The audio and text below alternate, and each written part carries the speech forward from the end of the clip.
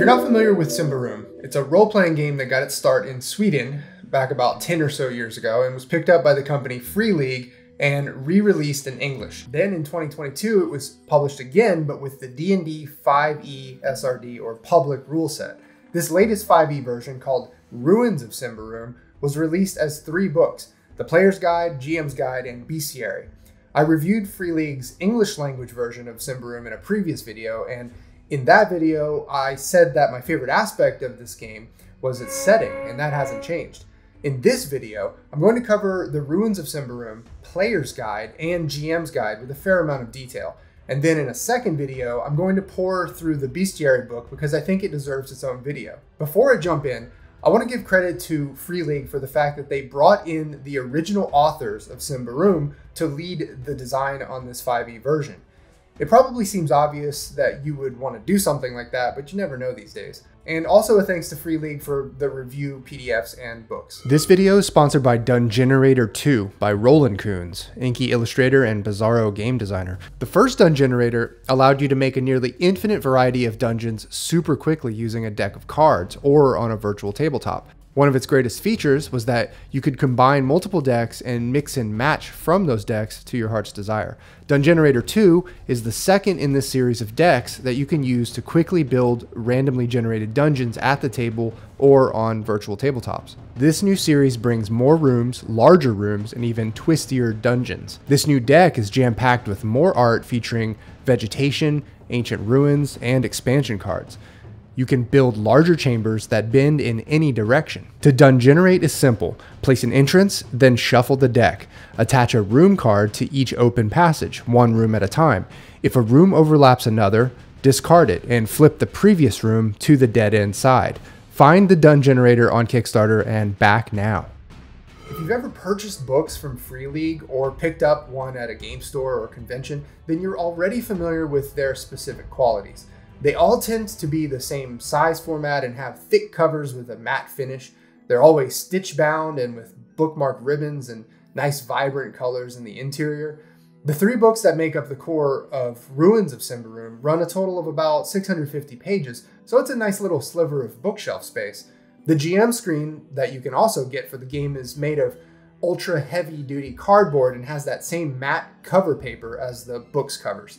As for the information on the inside of the screen, it does seem like it would be the most used in a game. Overall, these are gorgeous collector quality books, and these aren't even the Kickstarter exclusive collector editions, which came as black faux leather and silver foil. I do kind of regret not going for those, but these standard edition books still feel like a treasure. I pretty much summed up the Symbaroum setting in my video on the original version of the game, but I'll reiterate it here just in case you forgot or you can't be bothered to click over and back again. If you're already read into the setting, you can just skip to the next section of this video. The setting's story is very tightly focused on a short timeline. Only 20 years ago, a medieval fantasy kingdom brought an end to a 20-year war with necromancers called the Dark Lords and their armies of undead. There isn't much detail about the Great War or the enemy they fought. The important thing is that the war devastated their realm and forced the queen of the kingdom, Queen Corinthia, to migrate north, past a brutally tall mountain range called the Titans, to the queen's ancestral lands. Here they found fertile lands and the intact ruins of a city that fell 200 years ago. As far as people, they found humans in countless disparate tribes collectively known as barbarians, and about half a dozen fantasy races like elves, dwarves, goblins, ogres, and trolls, known as the Elder Folk. All of these fantasy races are largely reimagined in this setting, by the way, which is part of what makes Symbaroum so good. I'll get into those reimaginings in this video. Anyway, this newly colonized land was named Ambria, and it was divided into 7 duchies. And an old religion emerged, which now dominated this kingdom, the worship of the sun god Prios.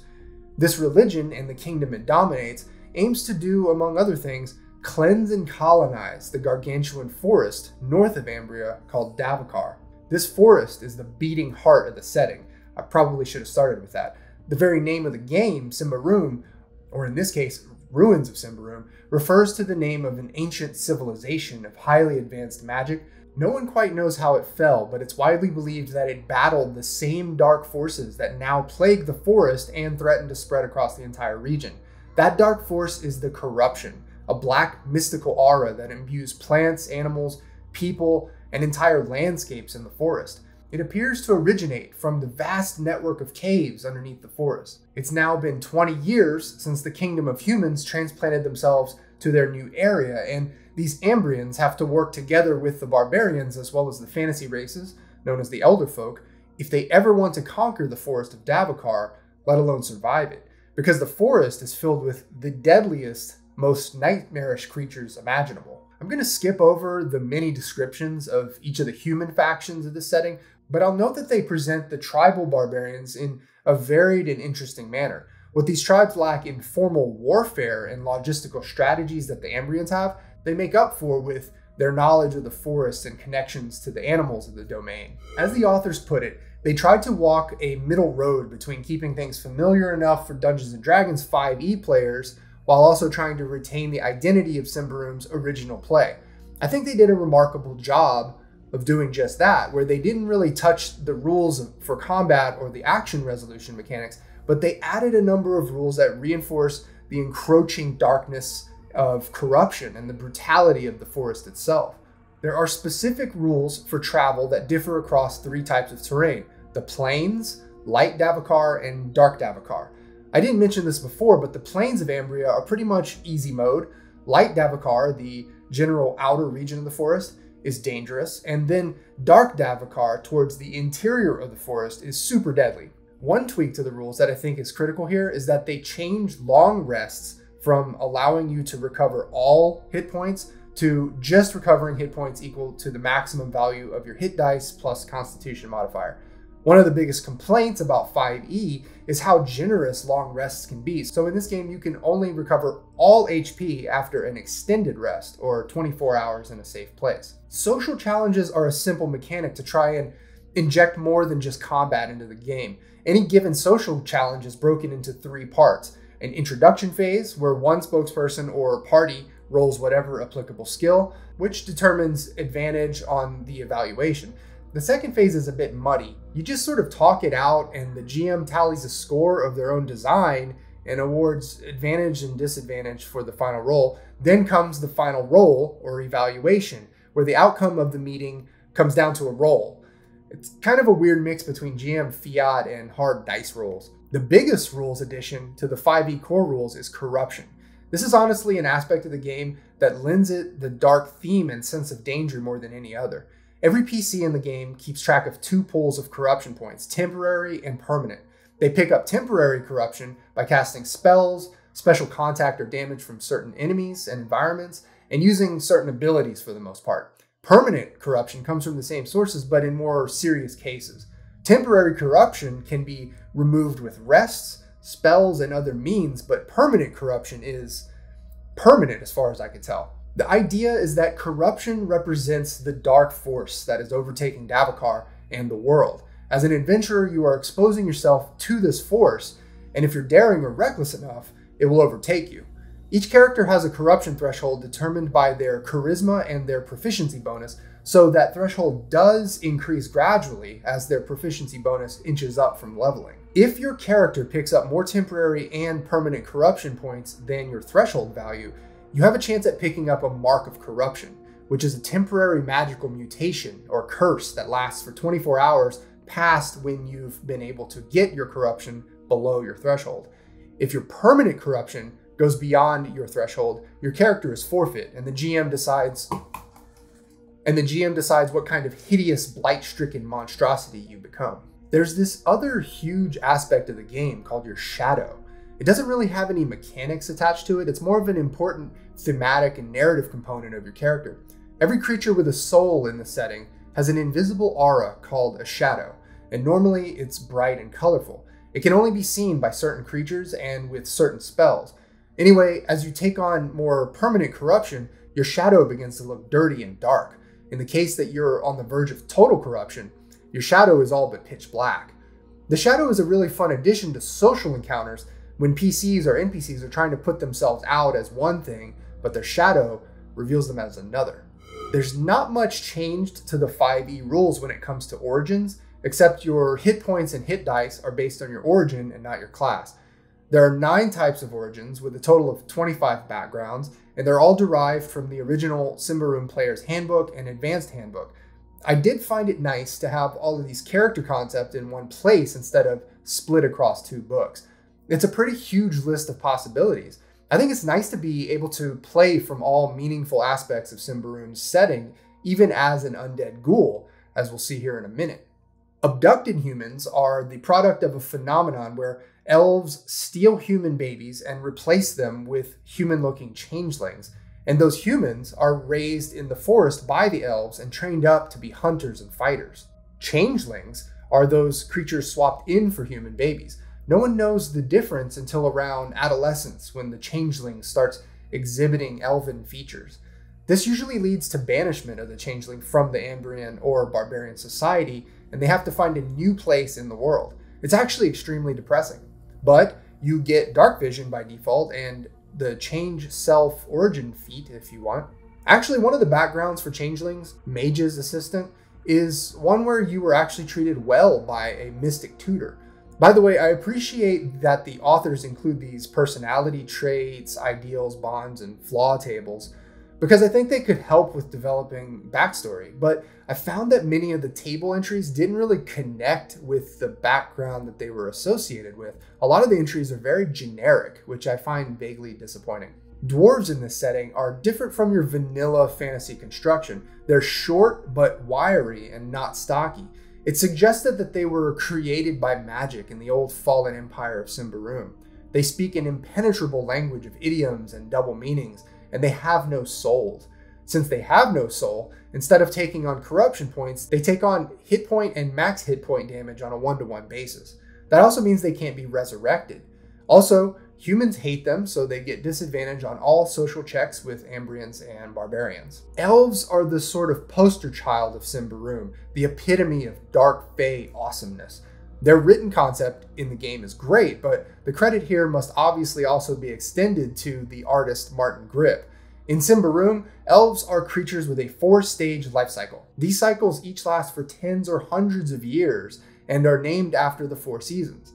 Well, our seasons. The setting has its own names for its 4 seasons, but anyway, elves are either small, childlike spring elves for 50 years, brooding, reckless, adolescent, early summer elves for 150 years, or late summer elves for a couple of decades when they've cooled off a bit. But then they go into dormancy and metamorphosis that can last up to 50 years. By the way, this is a huge theme in Symbaroum, the cocooning or dormancy and metamorphosis thing. It gives the world a sort of grotesque naturalist vibe that meshes perfectly with the dark foresty theme.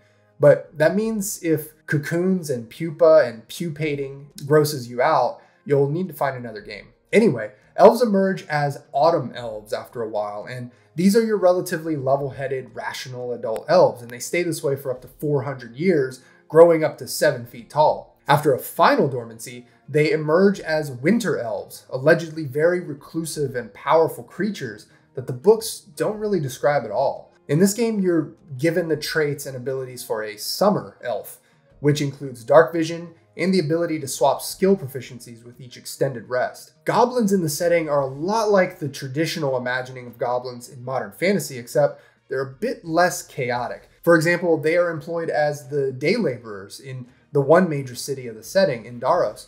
They live until about the age of 20, at which point they wander alone into the forest and pupate in a cocoon to become the next kind of creature. And which kind of creature is that?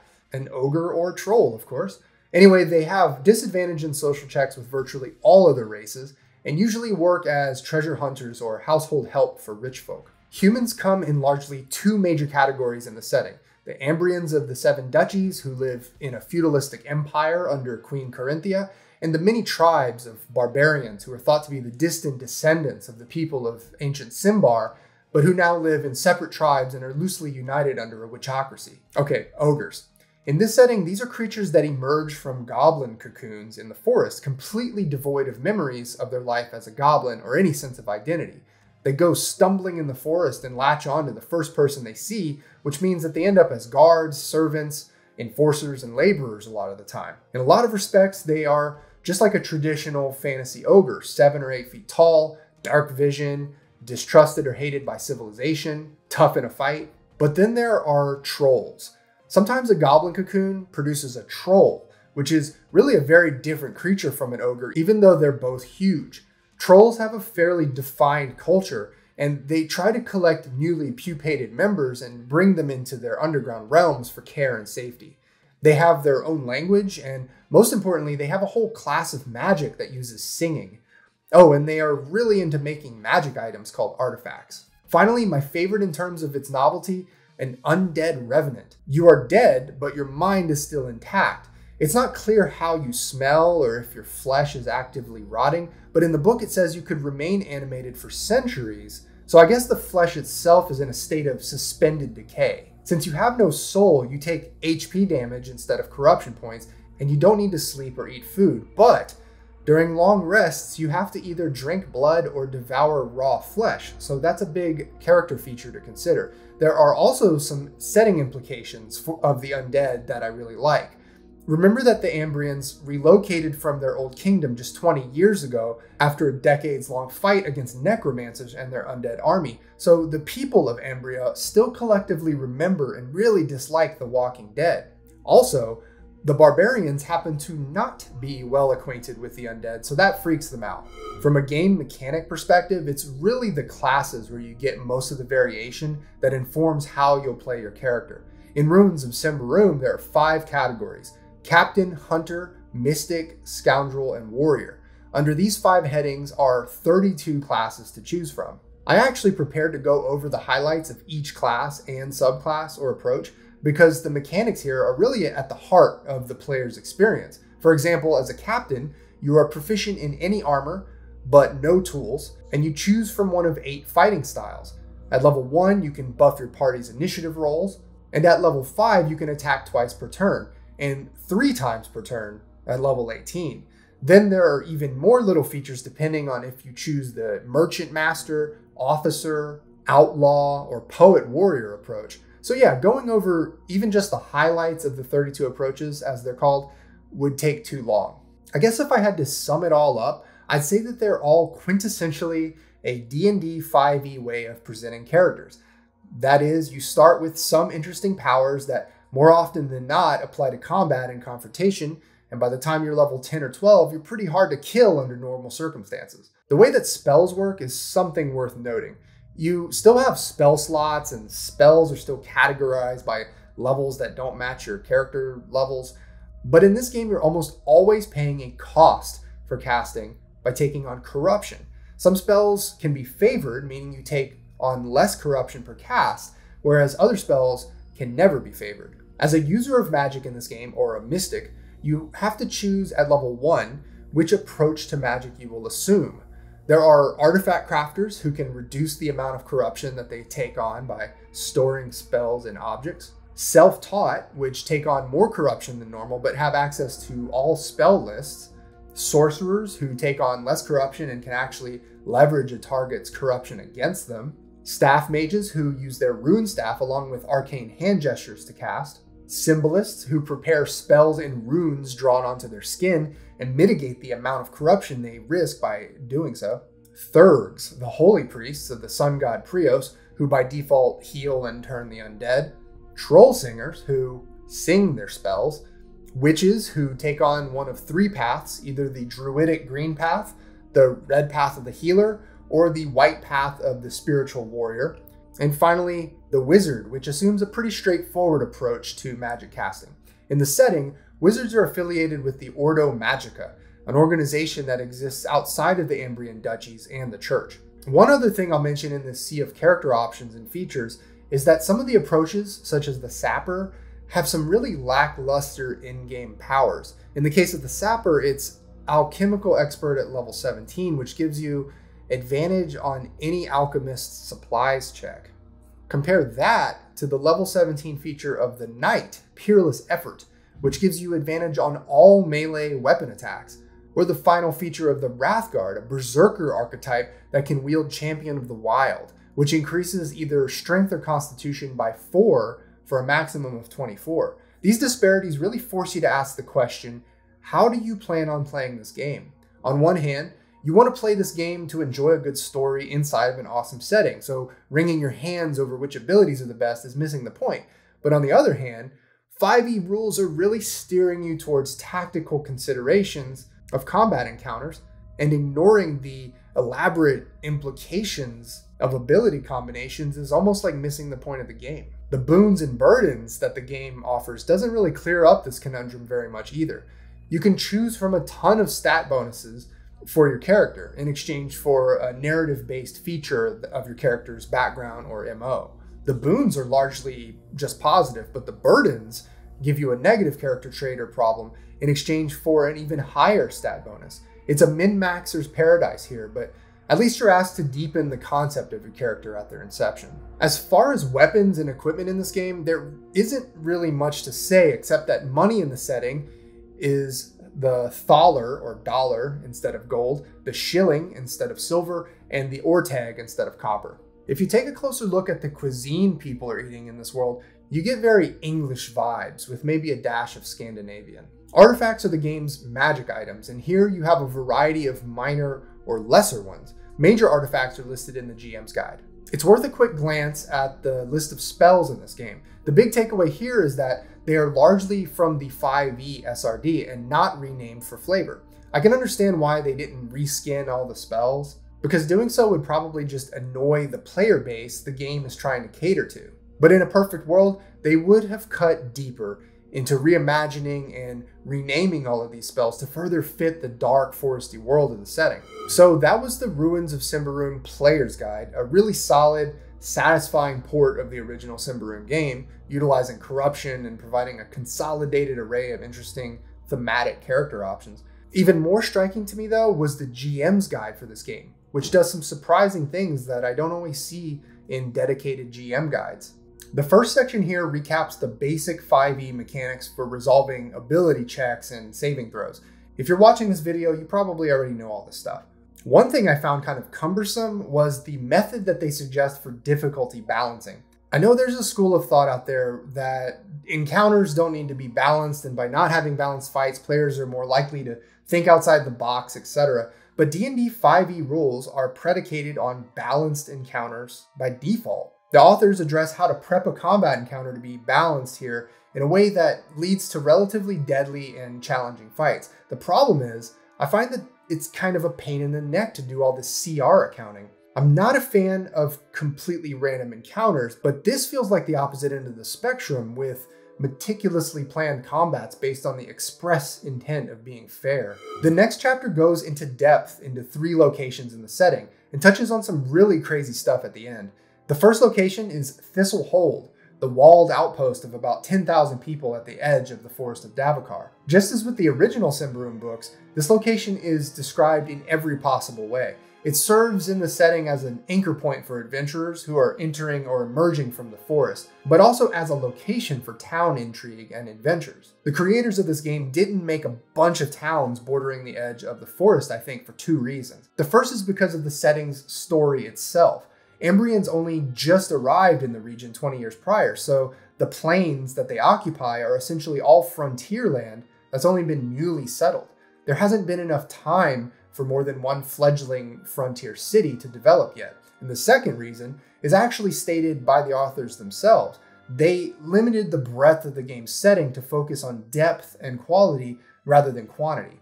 So even though Thistle Hold is the only major frontier town in the setting, the details here run pretty deep. That being said, you also have Indaros, the Ambrian capital city of 100,000 people or more, built on the ruins of a centuries-old city-state.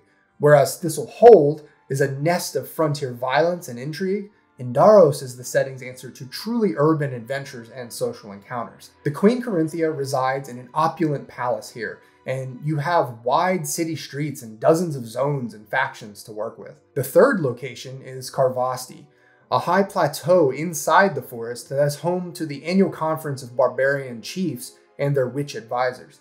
It's a sacred place for them, but also the new home of the Church of Prios leaders who are trying to establish a stronger foothold in the forest. Admittedly, this is a far less complex location than the 2 towns. Finally, the authors describe 3 other locations, but all in only the briefest of detail. The underworld is a physical space in the setting, a vast network of caves, tunnels, and crevasses that exists under the forest. It's dominated by dangerous predators and pocketed with corruption and blighted beasts. There are no settlements down here and no leadership. Unfortunately, there are really no illustrations of the underworld either. But the good news is that the authors plan to publish an underworld supplement sometime in the future. That supplement will also include further details of the Yonder World, a metaphysical dimension or parallel world or array of parallel worlds, it's not clear, but which is tied to certain spells in the game. The idea is that the Yonder World might have been where humans originally came from, but that world became so overrun with corruption that humans fled to the current world. If characters were to visit the Yonder World, they would see vast deserts, towering mountains, sudden violent storms, and the buried ruins of huge civilizations. They would also be picking up corruption just by being there. The events table here, and I should have noted this with the Underworld events table as well, but the tables only give you a 1 in 10 chance of encountering a monster.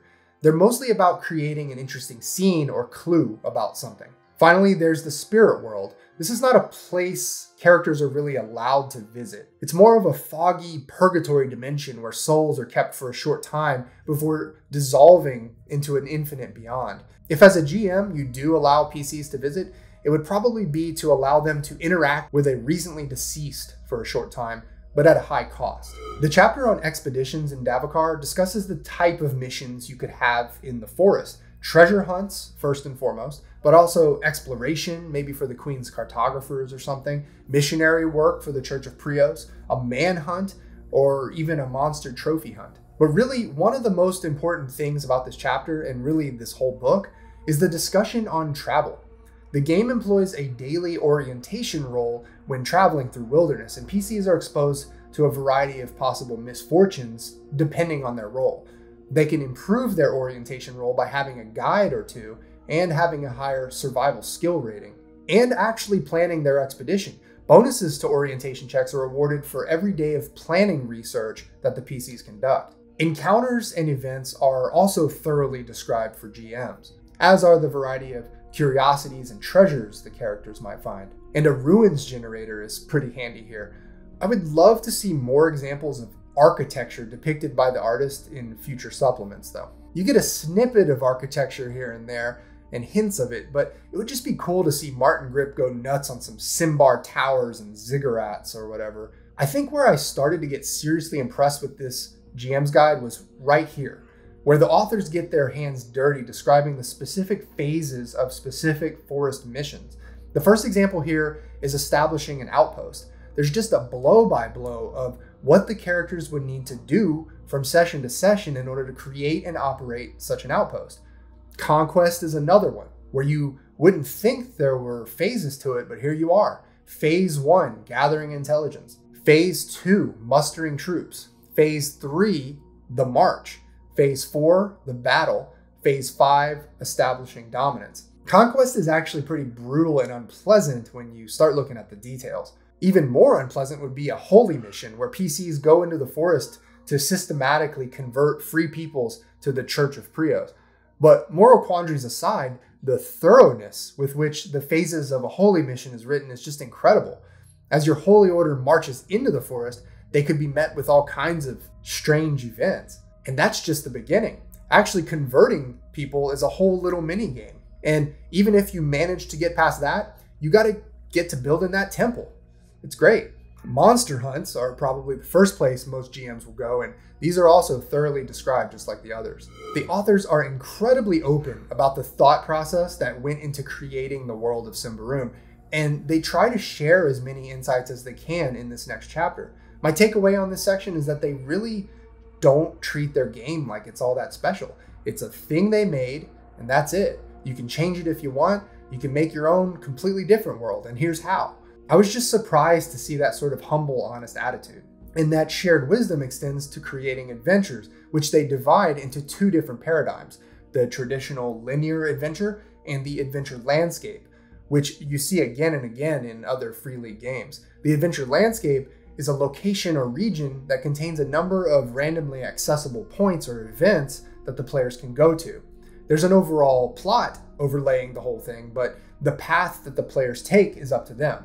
The authors describe how to structure an adventure in both ways, but with the adventure landscape, they actually include a full example at the end of the book called Blight Knight, aspects of which are frequently referenced in this chapter. Magical treasures are discussed as a means of awarding players, and you get a section describing a couple dozen major magical items, some in great depth. Jirikosh's Steel Circle, for example, comes with a whole adventure setup, and there are a lot of items that go deep like this, which suggests that each of these more in-depth artifacts could be the basis for one or several sessions of play. In the new and optional rules chapter, there are half a dozen well-described game mechanics that I think succeed in elevating this game well beyond the bog standard of 5e rules. I'm only going to briefly describe each because it would take too long to really unpack them all. The first notable rule is ceremonies. These are extremely powerful rituals that can alter an entire area or region, and they are only performed by NPCs. The idea is that PCs are likely trying to prevent NPCs from completing one of these ceremonies or are suffering from the effects of a ceremony in an encounter. The ceremonies are described in great detail, and when reading them, you can really get a sense of how they can be used as dramatic tools. Things like earthquake and mass resurrection just scream to be put into the climax of a game session. Chases are a well-done mechanic where you basically have three positions: close, far, and seeking. As the groups roll athletics or acrobatics against each other, they either upgrade or downgrade the position. If it dips down below close, the pursuing group wins. If it dips up above seeking, the fleeing group escapes. There are also obstacles depending on the environment, and they come into play whenever anyone rolls a 1. Domains are a way for players to own and operate land. Well, since there's a feudal system in Ambria, maybe they don't technically own the land, but it just depends on how and where they got it. Anyway, there are some fun rules for that, and they primarily involve a management role 4 times a year to determine operating costs and possible events that need to be handled. The pages spent here on developing social challenges was appreciated, even though the underlying new mechanic they propose is not particularly involved or structured. The best aspect of this section is that the authors really deconstruct the softer narrative side of talking with NPCs by explaining what composes character reputations, as well as their tendencies and motivations. There's even a brief description of most types of people you might meet in the setting. The larger battle rules are a lot more mechanical in nature.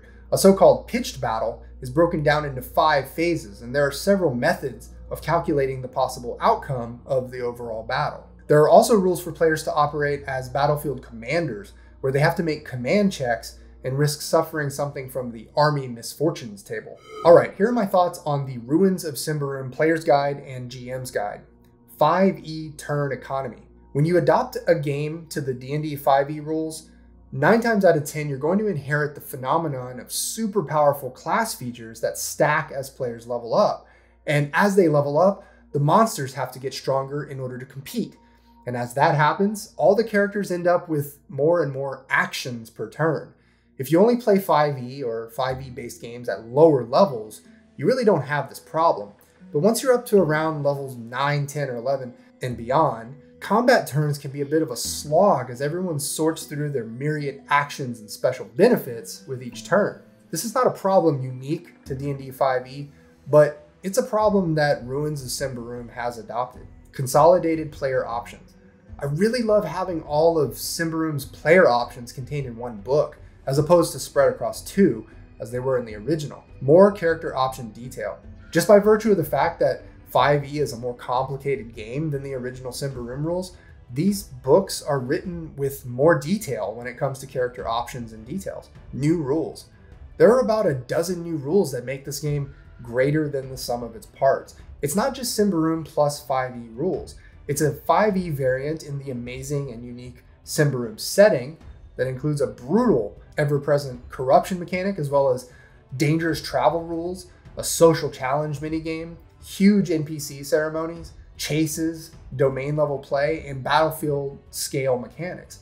It really feels like the authors wanted to bring the 5e rules closer to Symbaroum's original mission of creating a dark and gloomy forest world that is deadly for players, rather than just translating the rules to the 5e SRD and calling it a day. Long story short, I think they created a remarkable game out of all of this, but one that still requires that you tolerate a highly ordered, tactical approach to combat and characters whose abilities balloon over time It makes the GM reach for ever more powerful blight-stricken monstrosities to throw at them. So that's all for now. Like I mentioned at the top, I'm going to cover the Ruins of Symbaroum bestiary in my next video, mostly because that book is special enough to warrant its own treatment. Thanks for watching. Links are below. See ya.